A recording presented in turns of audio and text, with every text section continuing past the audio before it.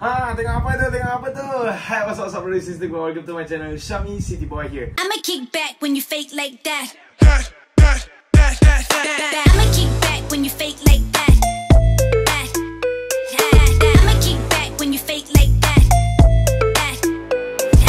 I'ma kick back when you fake like that. I'ma kick back when you fake like that. Okay kan, so kita pada kali ni kita nak buat apa pula? Okay, memandangkan aku rasa aku ini dah rasa macam ada dengar-dengar yang aku dah tak lama lah kan. Dah tak lama. So hari ni tujuan aku buat konten ni, aku nak belikan hadiah untuk someone special yang ada dalam hidup aku.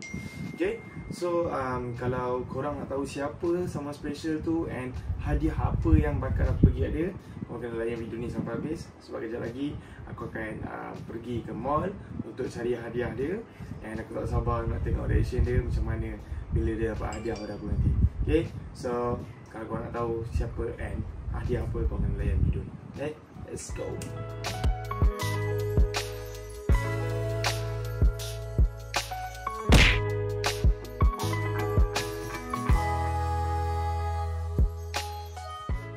Bos, pegang. Saya mau tanya satu soalan. Ini anggur Australian punya. Australian punya? Ya, ini manis, boleh rasa tengok. 100 gram, RM3.99. Okay. Okay, now I mau tanya satu soalan. Okay, boleh ya? Ya. I dengan partner I tengah gaduh sekarang. Gaduh besar. You rasa apa benda yang I boleh beli supaya dia hilang merajuk dengan I? Tak faham lagi. Ha? Beli ni? Boleh ya. Beli ni? Ya. Beli ni hilang merajuk? Ya. Beli ni hilang merajuk, betul lah? Betul? Ni RM4 banyak ni. Kalau ini mahal, ini tak mahal, ini special offernya. Special offer? Ya. Boleh lah. Sekejap lagi saya datang balik. Saya beli lagi. Okay, thank you. Thank you. Sudah. Lain aku tanya, lain dia jawab. Aku tanya apa benda yang aku boleh beli kan untuk partner yang tengah merajuk. Dia suruh beli anggur. Halah, jam. Tapi kita pergi tanya orang yang seterusnya. Okay, let's go. Tanya satu soalan boleh? Boleh? Boleh okay. Okay awak, saya tengah ada gaduh besar tau dengan partner saya sekarang. Sekarang perempuan kan. So, apa hadiah perempuan yang saya boleh beli yang bagi dia hilang merajuk dengan saya? Selalunya coklat lah boleh beli. Coklat? Kalau benda-benda yang tak cair, benda-benda yang boleh dipakai lama? Baju ke perfume. Ada yang lain daripada tu? Tak ada? Bunga? Bunga boleh simpan juga. Tapi tak lah. Dia tak kekal kan? Saya nak kekal sebab saya kalau boleh nak dia pakai barang saya selama-lamanya lah. Lantai. Wah. Tak apalah. Okay, saya tukar benda lain. Terima kasih. Rantai Mat. Benda tu mahal kan tak? Ha? Kira macam tak balik rasa kalau aku bagi kat dia. Bagi aku baik, aku bagi kat mak aku kan rantai. Kan? Tengok kat rantai apa. Tapi rantai mana ada murah? Semua mahal. Tapi kenapa kita pergi ke orang seterusnya untuk bertanyakan soalan-soalan. Okay, let's go. Bos, sorry, I nak tanya something boleh? I nak tanya. I want to ask you something. Sorry. Why? Sorry. Please, sir. Sorry. I want to ask you something. Sorry, but why? Suka dia. Dia tak faham bahasa. Bukan tak faham bahasa lah, dia tak faham bahasa kita. So, tak apa, benda tu kita faham. Apa kita tak cari orang lain pula, okay? Serius. Okay, jom. Dah, jago. Okay bang. Sekarang ni saya tengah gaduh dengan partner saya tau. Okay. Gaduh besar. Memang yang tak boleh nak bawa ubat ke apa. Okay. So sekarang ni saya tengah nak minta abang cadangan lah. Saya nak beli hadiah untuk dia. Kalau abang dengan partner abang beli apa selalu? Partner? Partner pun tak ada.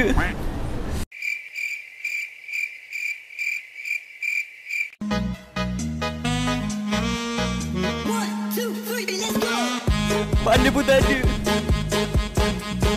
Tak ada. Partner pun tak ada.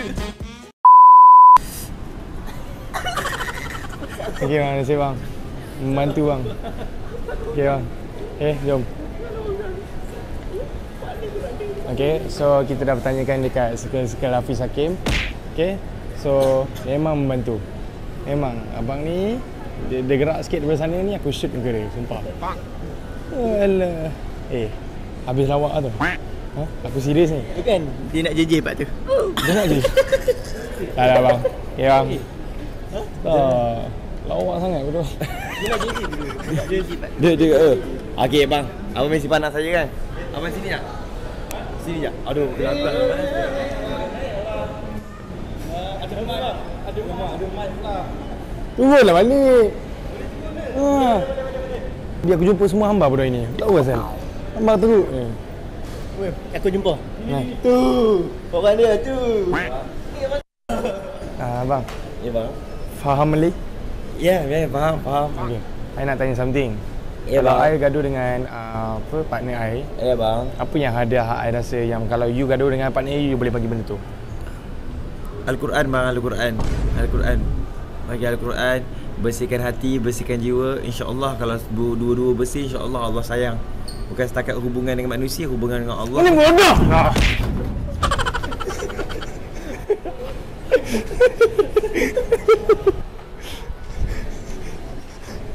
Aku tak tahulah kenapa aku jumpa ini orang macam ni. Ya.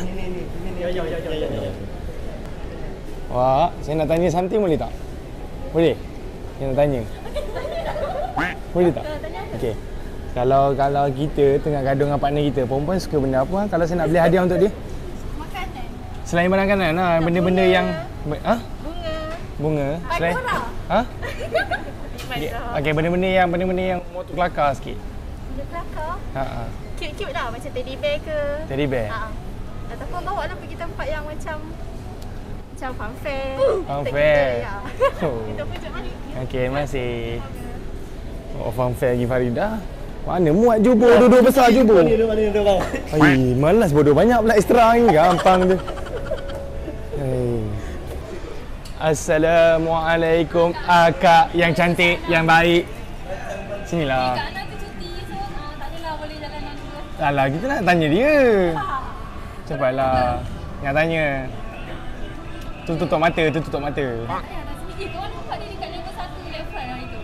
Ya ke? Budak ni. Ya ke? Oi. Buat apa? Tahu dua.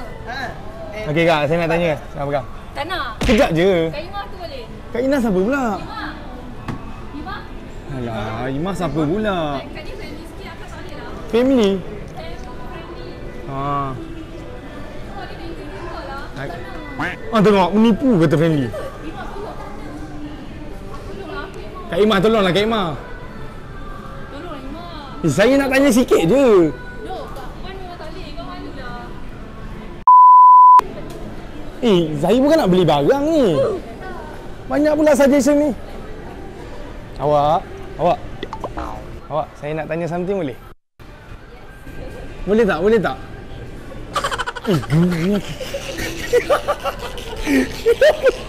Geram aku. Geram aku.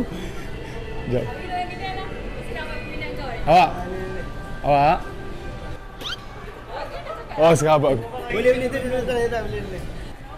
Awak nak tanya something boleh? Okey, saya sekarang ni tengah gaduh besar tau dengan partner saya. Awak rasa kalau saya gaduh dengan awak nak barang apa? Barang apa Saya pun tak tahu. Cepatlah, awak sebagai perempuan nak apa? Pening lah. Tak tahulah. Bag kot. Handbag. Handbag? Memang betul nak kan? Ha? Memang betul nak ke apa? Tak ada lah. Tak ada lah. Cakap partner kan, Partner Ma. lah, okey faham. So, handbag lawan lah? Ha. Okay lah. Tak ada nak pandang awak lama sangat. Terima kasih. Pandang lama pula. Muka dah macam awet member aku. Dia minta apa dia ni? Dia minta apa? Handbag? Okey juga tu, boleh? Ha? Boleh. Sama.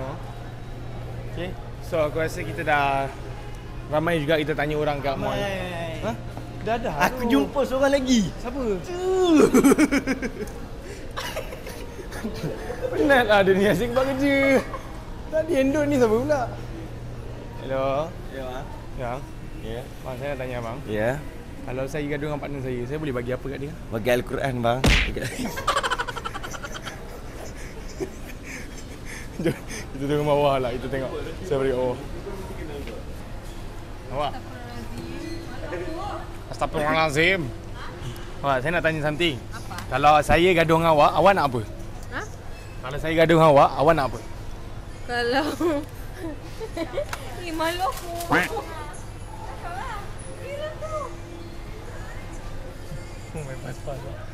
Awak, kalau saya gaduh dengan awak, contoh kalau kita bergaduh, awak nak apa daripada saya?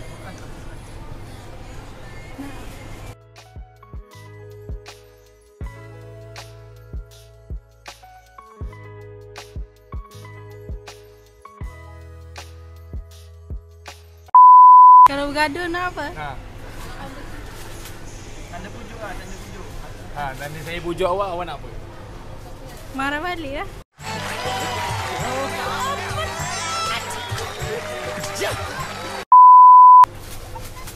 Marah balik?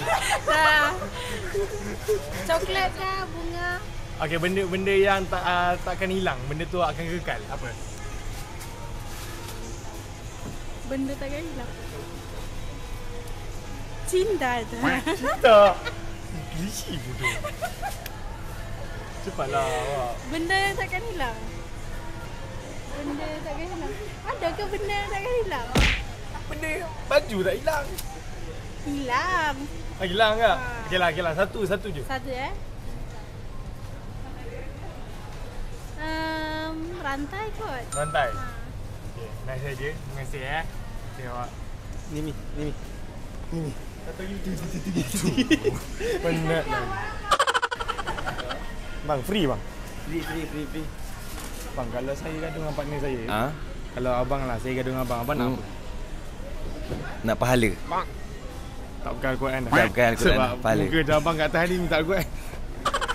Tak apalah, jangan ganggu saya nak buat kerja dah. Ya bang, Abang terima buat kasih. Saya tengah lap dinding. Tak maaf jangan ganggu saya. Teruskan bang. Akak ni dia ada bagi something. Dia ada suruh aku bagi something. And benda ni aku tak boleh bagi tahu korang. And benda ni aku akan beli dekat DIY ni kejap lagi, okey? So, jom. Tanpa buang masa, let's go. Okay, gang. So, sekarang ni aku ada satu idea. Okay, dah banyak orang yang suggestkan tadi. Aku ada satu idea apa yang aku nak beli untuk Faridah. Okay, so aku nak masuk DIY dulu sebab barang tu bagi aku ada kat dalam DIY.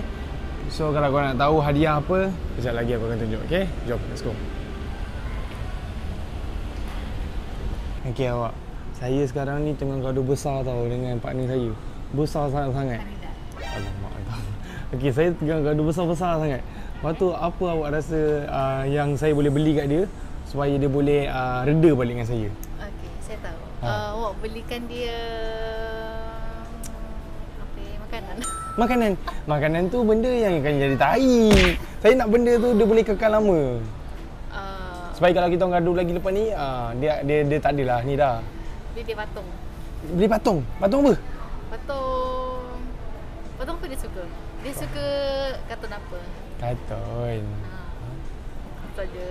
Itu saja. Kalau untuk awak kalau awak saya merajuk dengan awak nak saya beli apa? Tak ada apa? Cik malu pula. Ya tak apa. Kita pergi cari barang-barang untuk Faridah. Faridah pula. Orang lain. Let's go. Okay, so sekarang kita dah sampai depan yang hadiah aku nak belikan, iaitu frame gambar. Kenapa frame gambar? Esok di konten aku dengan Faridah, aku akan tunjukkan kenapa frame gambar. Reason kenapa aku ambil frame gambar ni. So sekarang ni kita akan ambil frame gambar dalam 3-4 frame untuk tunjukkan kepada dia motif apa. Kau kena layan konten esok pula, okay? So jom kita pergi ambil. Let's go.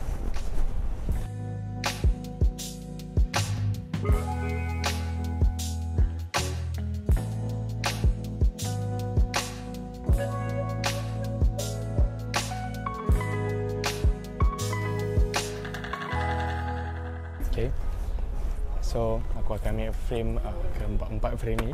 Okay, and aku akan wrap, aku akan tulis surat secara minta maaf. Tapi yang special dalam frame ni tak ada gambar pun. So motif aku beli ni, esok aku akan bagi tahu kenapa. And then jom kita pergi wrap dulu, pakai paper bag. Bukan pakai paper bag, aku rasa kita wrap pakai kotak, and then kita wrap, and then kita letak surat-surat yang kita nak letak, quotes ataupun kita nak minta maaf kepada dia, okay? So jom.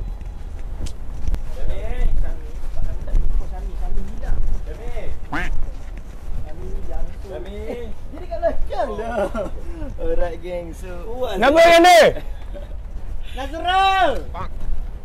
Oh, bulu. Aku nak attack. Biarlah kita kan. Diorang boleh buat, kita tak buat. Jom kita pergi bayar dulu ke semua barang ni supaya senang sekali kita nak pergi rap lah. Okay, let's go. Test dulu. Foto kan ni kat rata rumah. Marah dia. Jam dia. Asal kecam. Jam. Oh, sorry, mic. Ambil mic. Asal aku nak air mana? So guys, yang mana boleh tag lagi konten saya, korang boleh pergi dekat YT AI Mak Akan, okay? Saya baru je post semalam tadi. Mak Akan yang mana? Mak Akan yang Masau. Busuk lah mulut kau ni, Mat. Haju macam gampang ni. Baeng. Okay, dia dapat dah. Okay, jom. Kita tanya-tanya orang kat sini pula, okay? Dia pun takut, weh. Dia pun lari, weh.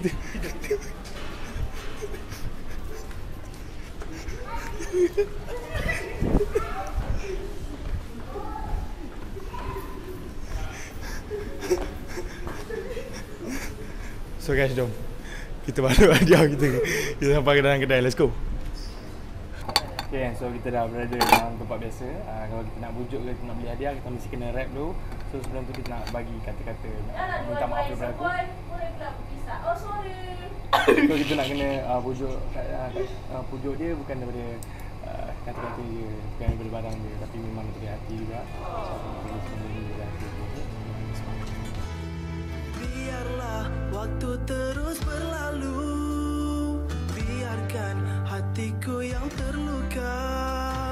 Ku mahu hanyakanlah dirimu, tiada yang kedua. Apakah salahku terus diperguna cinta? Aku mulai rindu dalam hati. Aku jika sayang sepenuhnya. Jangan engkau pergi. Lawa-lawa semua macam tu.